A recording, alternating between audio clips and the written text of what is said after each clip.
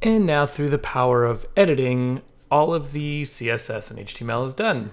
So you can see we made it all the way to the footer and hooked everything up. Okay, so before I get going into templating, I wanted to take just a minute and show you a little bit more about Elixir. Now, you can learn a lot from it on Laracasts if you've ever subscribed to that or want a free trial. Much more in depth, but at least in the context of a simple HTML or CSS and JavaScript implementation. We have Sass hooked up right out of the box, and I have some JavaScript here. So I've got some maps being loaded, and so we're going to need to include this JavaScript file. So we're going to go ahead and add scripts, and then we pass it the file we want to be included. So we're going to do JS site.js, and let's have it compiled to JS chimney.js. Okay, and then for convenience, we can turn on browser sync.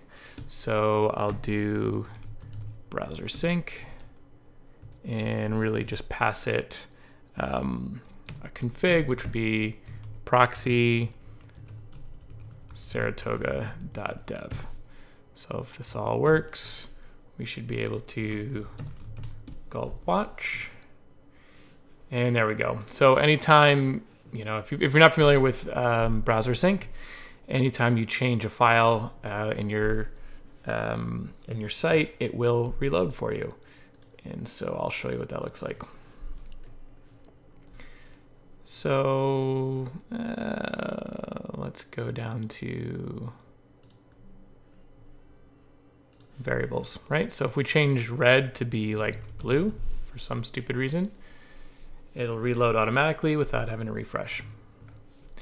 The only thing I don't like about it is it does this injected thing. So I've actually done this little battle before where I inspect it real fast.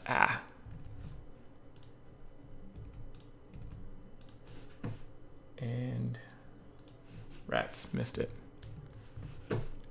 Watch for, here we go. BS notify. So I would, yeah, maybe I'm super anal about this stuff, but I would then come down into global and do display none. And there's probably some config thing to turn it off, but I've looked before and oops. Yeah.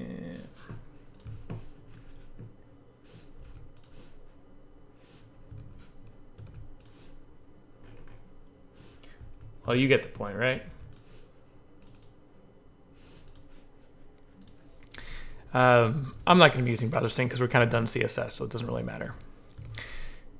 So I'll turn that off. We'll close that out. Use a different tab and put red back. Okay. So that's basic gulps with Elixir. So that's Elixir in a nutshell. You can do a lot more stuff like Webpack, and maybe we'll get into that. It depends on some of these subpages if I get into any fancy JavaScript stuff with Vue. Literally haven't decided yet, but that's okay. And then the last thing before we move on is one decision that you'll need to make. And that's what you do with the compiled files here with Gulp. So all the Sass is being compiled to a CSS file, and we're taking a source file for your JavaScript and compiling that down. So in production, you would have minified files for everything. In development, you've got them maxified, that's not really a word, uglified, right? With source maps to help you dive in and debug. So I like to compile my assets on the server. If I keep my site as lightweight as possible, that gulp event is like a second at tops. And that lets me not have to worry about collisions with multiple people working on CSS and JavaScript in a single repo. So I will do here what I would do normally. So I'm going to come into my git ignore file. And actually, by the way, that annoying auto fuzz, the auto fuzzy search thing, if I just ignore this, I don't get the Statamic files even though they are in the repo. So anyway, just quick little thing. Site themes, chimney, CSS, chimney.css, and then JS. So if we ignore those, and their map files here, actually we could just ignore the entire CSS folder, and then because we're going to compile all of that, and I kind of do this blended thing where the JavaScript is in the same place where it gets compiled. So it's really going to be this and the .map file, which is not that much to worry about. So we're going to do another git status. Make sure, all right, cool. So I can commit all this stuff just so I can, in case I need to roll back to it for any particular reason. Git add.